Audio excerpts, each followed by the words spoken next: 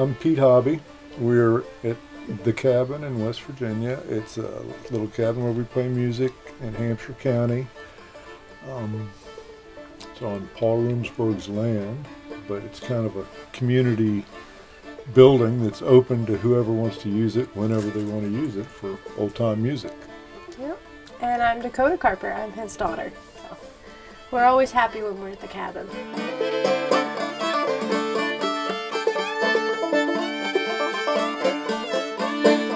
We're playing old-time music, which is sort of a cousin to bluegrass.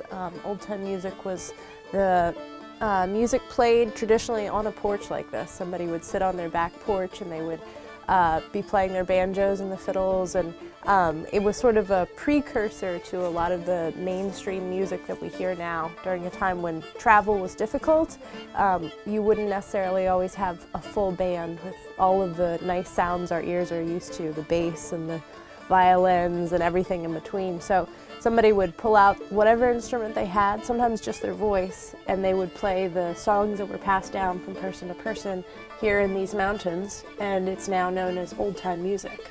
So, and a lot of the music that traditionally that's played in this style was built around a fiddle and a banjo, because that's what was available to the early homesteaders. They would craft some sort of a fiddle, some sort of a banjo, and some of the early renditions are pretty crude, but they made music for people sitting in their living room or on their porch or whatever. Nothing fancy or polished. And there wasn't, surprisingly, there wasn't a lot of guitars, because that was something that was a little bit more difficult to build, you know, with just whatever was laying around.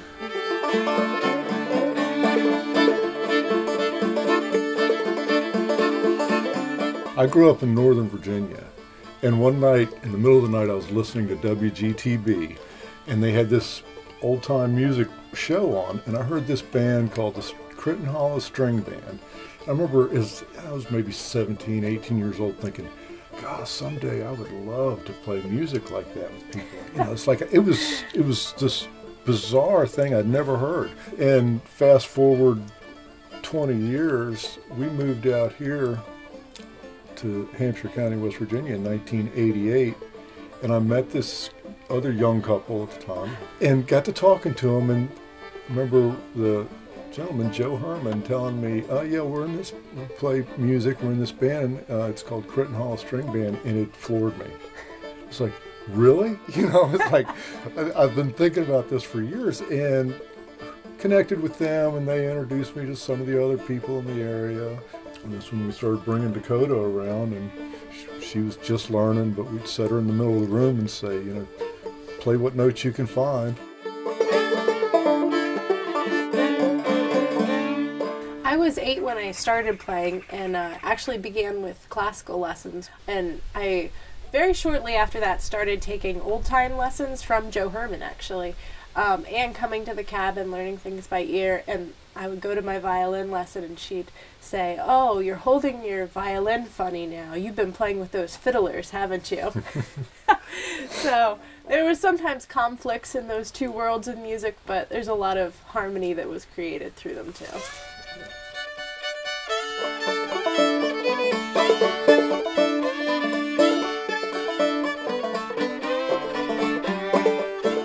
So the original cabin from the 1800s was a log cabin, and it was taken apart at a different site and carried to this location by oxen and re-put together again. And about 10 years ago, we took up a collection amongst all the different musicians that play here to buy the materials, and I kind of pre-cut everything, and one day we stood up this room and the back porch and the front porch and the kitchen, which you'll see as we walk through, all in one day. Had a big party and played music in it that night. It was a big time.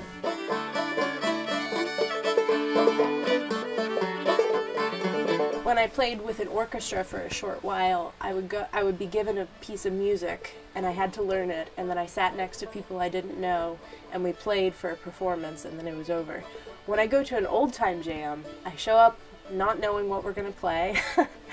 And then I sit down in a room and people ask me how my day was and how's it going and how's life. And people care about you and know you when you're part of old time music. I think that was, that's been just a very important part of old time music to me that's kept me coming back. What's interesting with old time music and in the old time scene, there's really no aisle to reach across. When you're sitting in a circle of people playing music, they're from all different backgrounds and beliefs and political stances, whatever. All that stuff is gone. It doesn't matter. I play with and have played for years with people who are radically different from me, or I'm radically different from them, or whatever. But it doesn't matter at all. It's all about the music. It's all about the music. So this is the original room of the cabin. We've had, believe it or not, as many as 30 people in here at one time playing music, and the whole floor actually bounces when you get that many people tapping their foot at the same time. There's no electricity. We light it with kerosene lights and kind of heat it with that wood stove there, depending upon how cold it is. We've got a few things around. This fiddle right here is one that everybody that comes and plays music in the cabin signs this fiddle. And if you've been here over many times, you just put down the year after your name so you don't have to put your name on it each time. Just little things like that to make it special. It's fun stuff.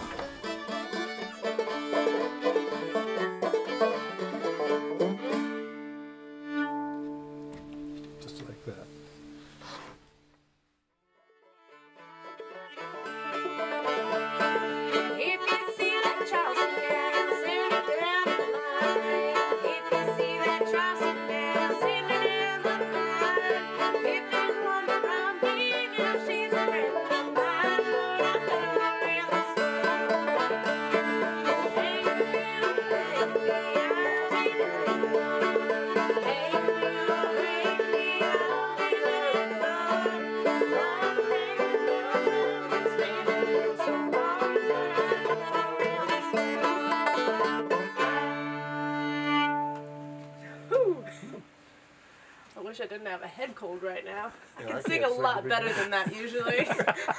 I don't. That's fine to cut if you need to.